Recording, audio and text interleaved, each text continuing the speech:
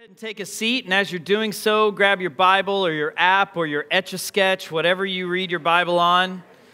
Dude, if you're reading your Bible on an Etch-a-Sketch, kudos, impressive. Just getting it from home to here would be a challenge. But turn to Luke chapter 5. Luke chapter 5, starting in verse 27. If you're not familiar with the Bible, Luke is in the New Testament, so about 2/3 of the way into the book. You'll find a group of familiar names: Matthew, Mark, Luke, John. If you get to Acts or Romans, Corinthians, you've gone too far. If you're in a bunch of names that sound Old Testament-y, like kind of strange, you haven't gone far enough. So if you have no idea where you're at, look at the table of contents. That's what God gave it to us for, so don't be ashamed to look at that. If you don't have a Bible with you, feel free to grab one out of the pew, and if you don't have one at home, take that Bible home with you. We want you to have a Bible at your house, and so those Bibles in the pews are there for you. Take one with you. Now, Levi threw the best parties.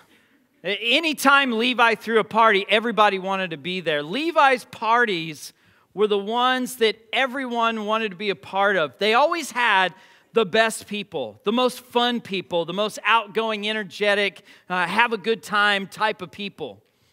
The food at Levi's parties was always the best spread. It was never a letdown. The food was always amazing. The entertainment at Levi's parties, you would always talk about it for weeks afterwards because of how good the entertainment was. And so tonight, she sat there at the table and listened to the guy that Levi had brought. Now, she had everything in life. She didn't have anything to complain about. She was living the dream. She had all the money that she could ever need. She had all the possessions that she would ever want. She had her independence. She could do whatever she wanted, whenever she wanted to do it. She had all the friends that a person could need in a lifetime. And she had men lining up at her door, buying her gifts and loving on her. She had everything she could possibly need or want. She had it good. And she sat at that table and listened to the man at the end talk. And she started thinking about her life. And she started to realize that as she listened to this guy, maybe all of the money and the independence and the friends weren't all it was stacked up to be. Maybe all the men lining up at her door to show her love and to shower her with gifts, maybe that wasn't love at all. She stopped and sat at that table and listened to the guy at the end talk, and she realized that all that love wasn't making her feel loved at all. She actually felt used. She felt empty. And so she sat there at the table, and she listened to the guy at the end. And that man at the end of the table was talking about a true and pure love, and that she could have it if she wanted it. And she sat there and thought, how could this guy invite me into this love? Does he not know who I am? Wait, let's not kid ourselves. He knows exactly who I am. He knows exactly what I do. He knows exactly what all of us sitting at this table do. Because we're not exactly the crowd that's upstanding in our society. We're not exactly the crowd that the religious people hang out with all the time.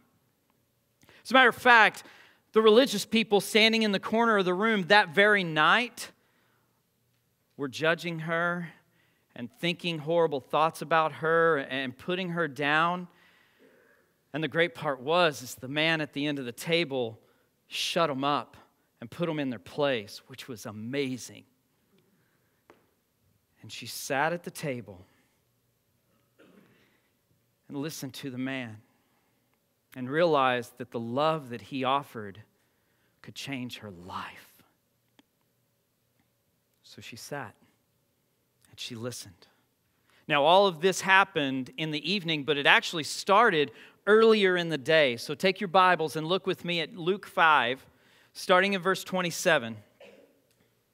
Luke 5, verse 27, it says, "After this, Jesus went out and saw a tax collector named Levi sitting at his tax booth.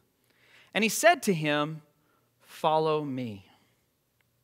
And leaving everything, he rose and followed him. And Levi made him a great feast in his house. And there was a large company of tax collectors and others reclining at the table with them.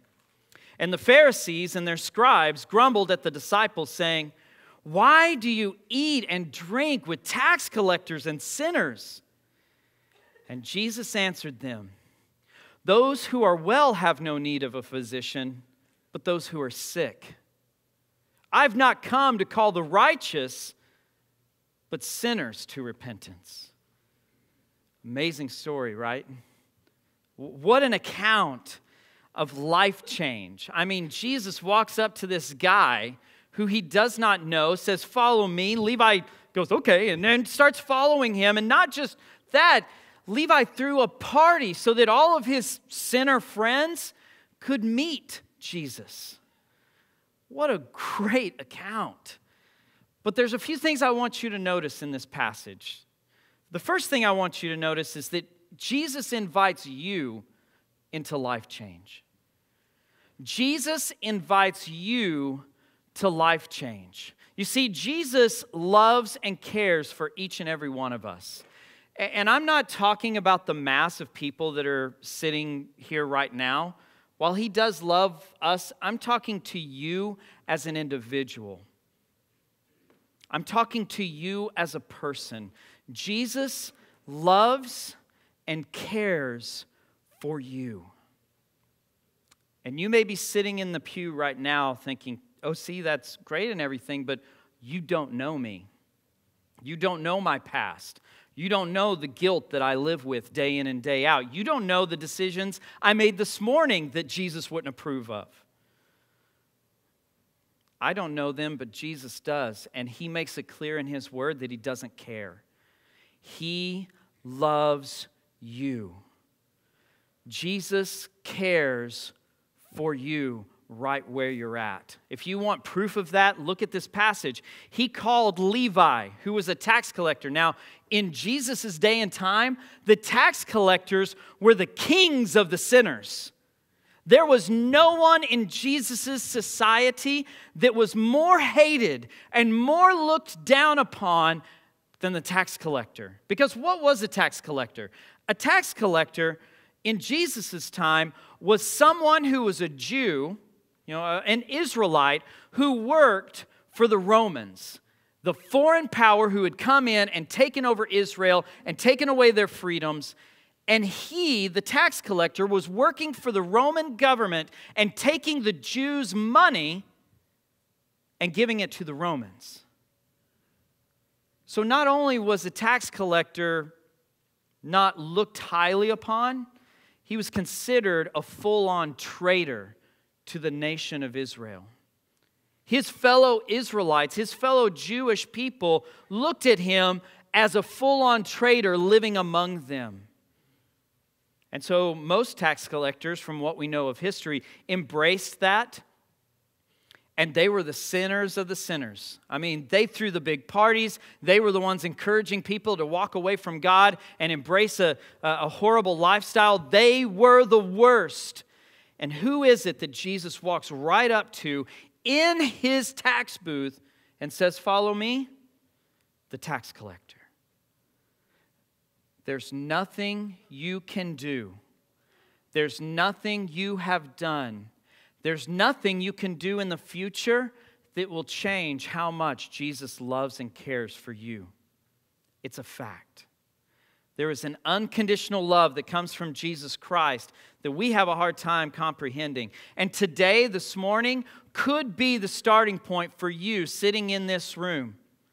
This could be the starting point for you to begin a journey of life change with Jesus. Because here's how this works. Jesus was and is God.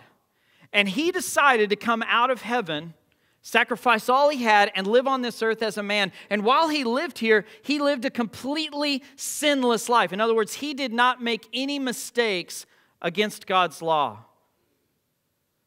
And at the end of his life, he died on a cross. And when he died on that cross, he took all of our mistakes, all of our sins, all of our rebellion against God, and he took all of that on himself. James chapter 5 says that if we commit one sin, if we're guilty of breaking one of God's laws, we're guilty of breaking them all. But he took all of my sins, past, present, and future, and he took them on himself so that you and I would not receive what we rightly deserve, the punishment that we deserve. He took that on himself so that instead of going to hell and getting the punishment that we've earned, we get to go to heaven. He took the punishment for you. That's love. He loves you. And he asks that you just simply step into a life-changing relationship with him and follow him. Just like he looked at Levi and said, "Follow me," the same invitation is extended to you. Follow me. So what's holding you back this morning from stepping into a life-changing relationship with Jesus Christ? What guilt, what questions are keeping you from saying, "Yes, I want to live in a life-changing relationship"? Because that relationship is exactly what we're describing. It will change your life. So what's preventing you? This morning, after the end of this service, after we've dismissed, everybody's going to stand up and and talking on their way out. We're going to have two places for you to come and ask those questions and have an opportunity to step into a life-changing relationship with Jesus. We'll have some prayer team up here at the front. You can talk to one of them. We'll have this room over here to your right. You can go back there, and we'll have some pastors and leaders that would love to answer any of your questions or help you begin a relationship with Jesus this morning. So what is preventing you from taking that step today? Because Jesus loves and cares for you. You see, Jesus is not calling us to be religious. He's calling us to be in relationship. And there's a huge difference. Religion teaches us, religious people believe that you have to earn your way to heaven. They have a mentality that if I do enough good things, then Jesus will smile at me and he'll let me in the gates of heaven. But that's not how it works. You cannot do enough good deeds. You can't give enough money to the poor. You can't sacrifice enough of your time helping other people to get your way into heaven. It's not how it works. It's not what you do. It's who you know that gets you into heaven. It's about a relationship. So if you think you can earn your way, if you think, well, I'm a good person, I'll get there, that's not how it works. It's only through a relationship with Jesus Christ. You can't do enough. It's only through a relationship with Jesus Christ that you can go to heaven. So what's stopping you from taking that step this morning? Because Jesus loves and cares for you. He invites you to life change. But he doesn't just invite you. He invites others to life change also. Jesus invites others to life change.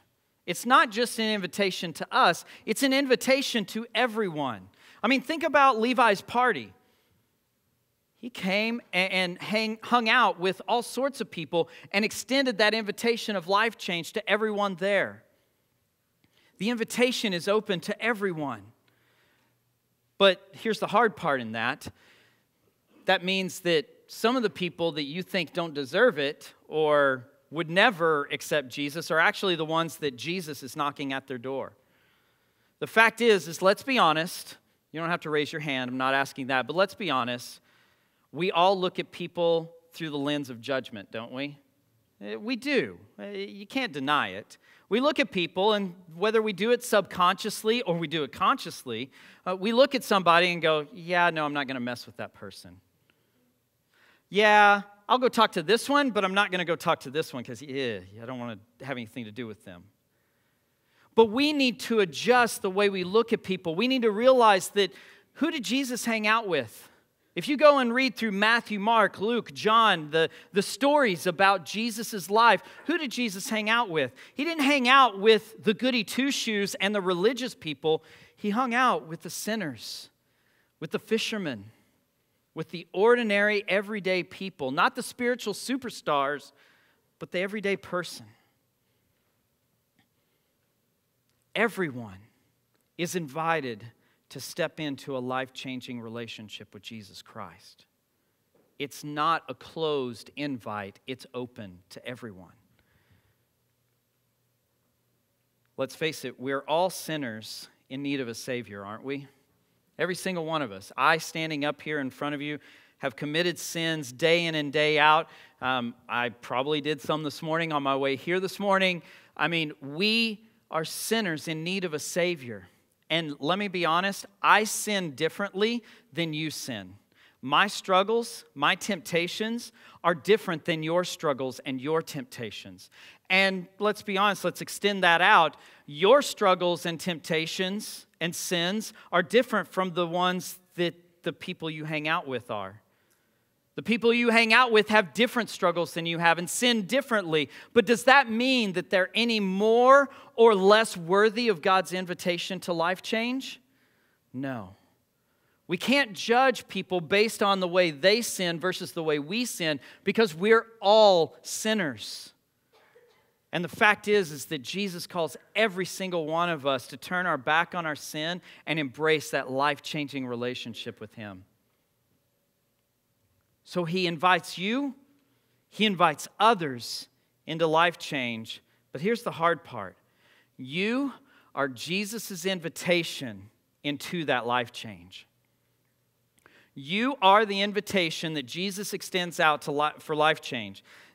I hope you remember this from a few months back. Chad quoted this study. I'm going to quote it again. Current studies reveal to us that somewhere around 60% of people who do not attend church would attend a church if someone they knew asked them or invited them to come. 60%. 6 out of 10 people would come to church if we simply invited them to come with us. Now, many of you know my story. I didn't grow up in a Christian household. Not to say it wasn't a good home. I had a great upbringing. I had a great family. My mom and dad were amazing, but we never went to church. Even on Christmas and Easter, we didn't go to church. It just wasn't something that ever crossed our mind in my home. We never even had those discussions of, well, should we go to church this weekend? It is Christmas Eve. That was never even a discussion point in my home. There was never even a bythought of church in my house. And so I grew up in an unchristian home, and when I was in middle school, one of my buddies named Jeremy Stallings walked up to me one Wednesday afternoon, and he goes, hey, Chad, hey, you want to come to youth group with me tonight? And I said, yeah, but I don't have a ride. And he goes, don't worry about it. My mom and dad will come pick you up. We'll make sure you get there. I was like, okay. And so I went to youth group that night with my friend Jeremy, and my life changed that night.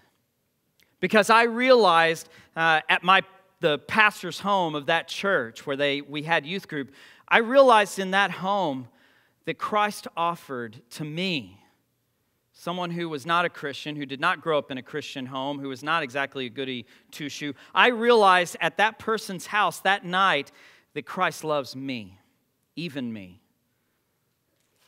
And I'm standing before you now as a pastor. Now, do you think I would be standing on this stage had Jeremy Stallings not asked me that one simple question, hey man, you want to come to youth group with me tonight? It wouldn't have happened. That one sentence changed the entire trajectory of the rest of my life. And, let's be honest, it changed my eternity.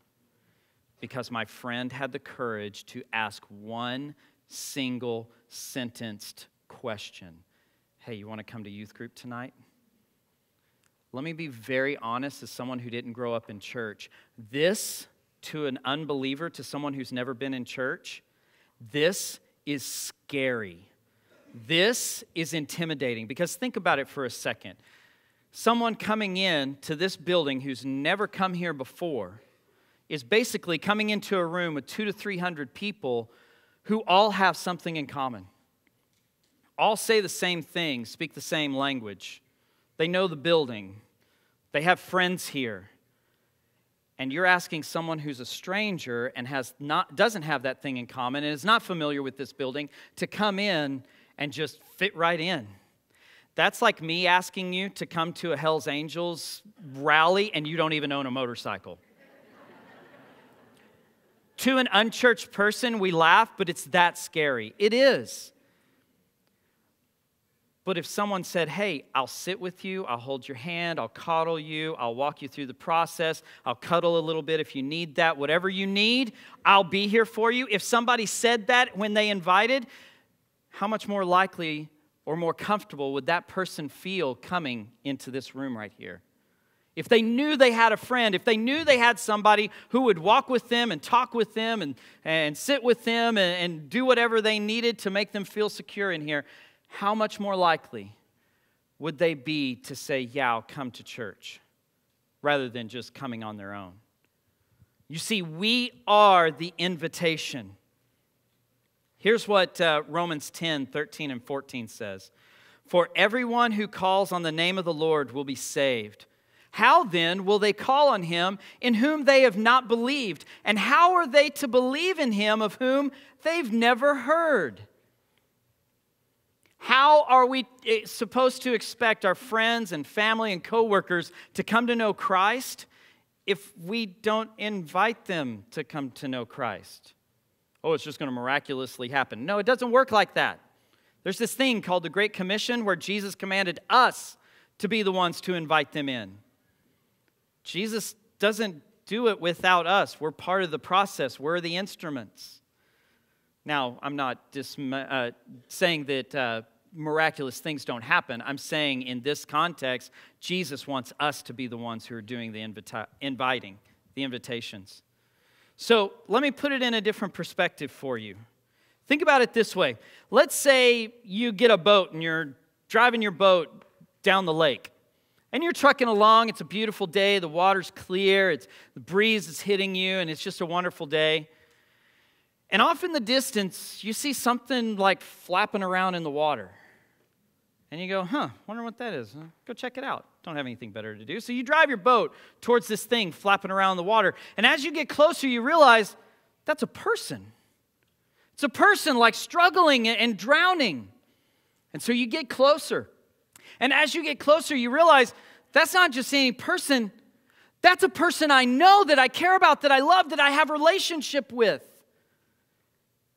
And you come up next to the person, you look out and you go, I don't know how to swim. I only doggy paddle. What am I going to do?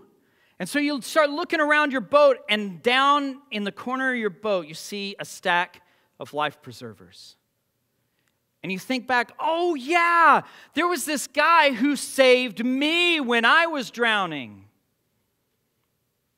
And he threw a life preserver out to me and saved me. And then he gave me all of these life preservers and told me that if I appreciated him saving me, to go save anyone else that I ever saw drowning. And so you grab one of the life preservers, and what do you do next?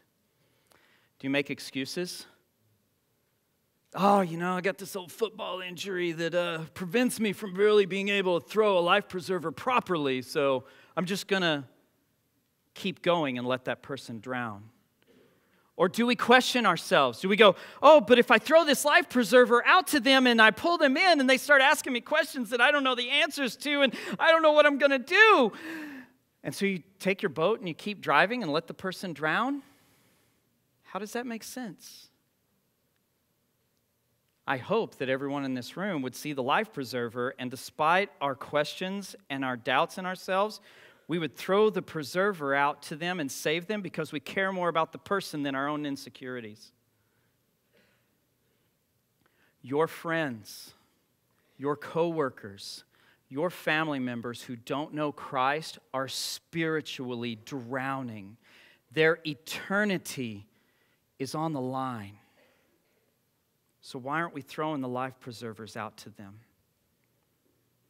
I would venture to say that if any one of us was in the situation physically where we had the opportunity and we had the equipment to save somebody who was drowning, we would instantly do it without thinking twice, right?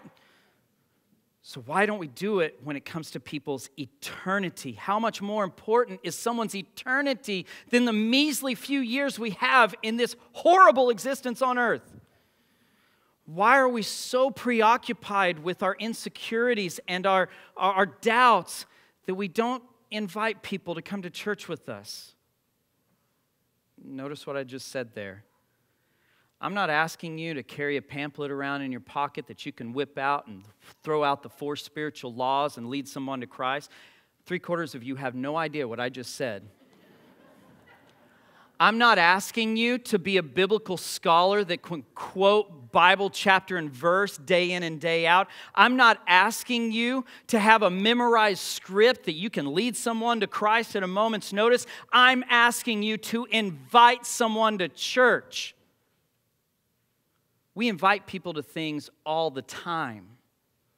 So why don't we invite them to something that will change their life and their eternity? Why are we so preoccupied with our own insecurities and doubts that we won't help someone salvation, their eternity, their forever? You are, I am, we are the invitation to people who don't know Christ. And guys, we try and make things very easy for you to invite here at Calvary. You know, when you ask somebody to come to church with you, what are the first 2 questions? How long is it going to be, and what do I have to wear, right? Even if they don't ask it, they're thinking it in the back of their mind. And that's why here at Calvary, our services are an hour long, because anybody you have relationship with will go through horrible torture for at least an hour for you. They will. Now, you start getting into the 2-hour and 3-hour range, people are going to go, yeah, I'm not interested in being tortured and ridiculed that long. I'm not going to do it. But we keep it at an hour so that you can look at your friends and say, hey, it's only an hour. Why don't you come with me? I'll take you out to eat afterwards. I'll make it worth your while. And they ask, well, what do I have to wear? Well, I'm looking out right now, and there's at least 1/4 of you in T-shirts. When it warms up, what does everybody wear to Calvary? Board shorts and T-shirts. You can wear whatever you want. Let's face it, nobody owns a suit and have a suit. And if they do, they hate wearing it anyways. So we make it casual here. I mean, Chad preaches half the time in a Cardinals jersey. We intentionally make it easy for you to go to your friend and say, hey, want to come to church with me Sunday morning? It's only an hour. You can dress whatever you want to. You're just fine. And I'll take you out afterwards. Why are we not throwing out those life preservers? Why are we not living out the invitation that Jesus calls us to be? We've got a great opportunity in front of us. We have a small window right now. You may have noticed as you came here on the highway, there's a big building being built right across the highway from Dairy Queen. And that building, I guarantee you, the vast majority of people, when they drive down the highway and they look over at that building, what are they thinking? They're going, that's kind of cool. I wonder what it looks like. Those people who do not come to Calvary or do not go to church, they're curious about what the inside of that building looks like. And if I tell you that statistically 6 out of 10 people will come to church with you if you simply invite them, because of the new building, I would say it's more like 8 out of 10. Because that building is the new shiny thing in town. And let's face it, we're all like fish. We see something shiny, and whether it's dangerous or not, we swim toward it because we're curious.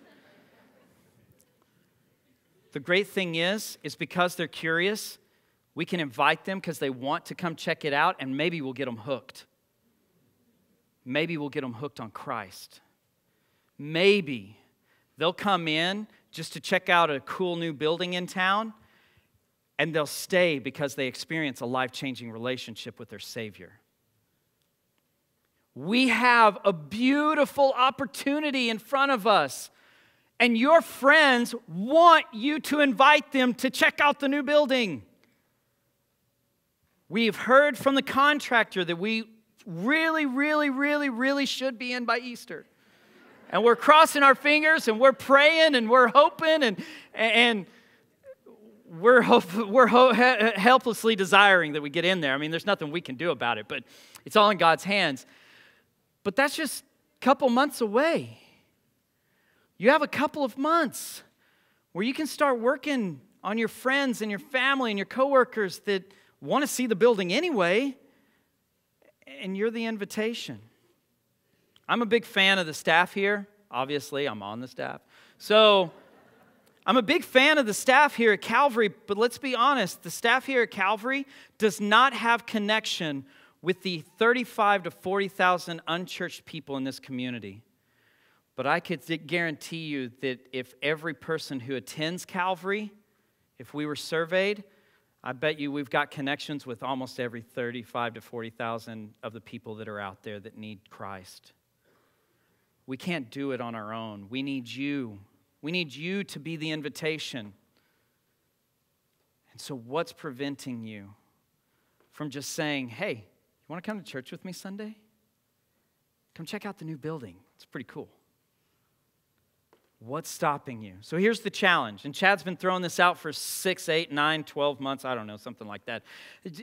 Who are the 2 or 3 people in your life, coworkers, friends, family, whoever it is, who are the 2 or 3 people, and I would venture to say, because of the likelihood that they'll say yes to come check out the new building, who are the 8 people that you need to invite to church?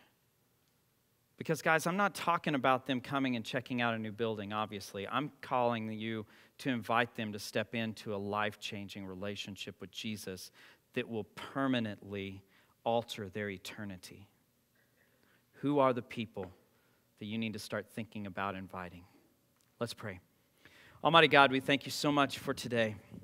We thank you for Levi and the amazing excitement that he had when he was invited into that invitation that Jesus gave to follow me. Lord, I thank you that Levi was so willing and so ready that not only did he follow, but then he invited all of his friends. And Lord, I pray that if there is anyone in this room who does not have a life-changing relationship with Christ, but they want one, that they would have the courage at the end of the service to go back to this room to their right or talk to one of the prayer team members up here at the front and begin the process of stepping into a life-changing relationship with Jesus. And place on our hearts the names of the people that we need to invite to church so that they can come experience a life-changing relationship with Jesus as well. So Lord, we thank you. And we praise you, and we lift all of these things up to you in his name, the name of Jesus Christ. Amen. Let's stand and worship.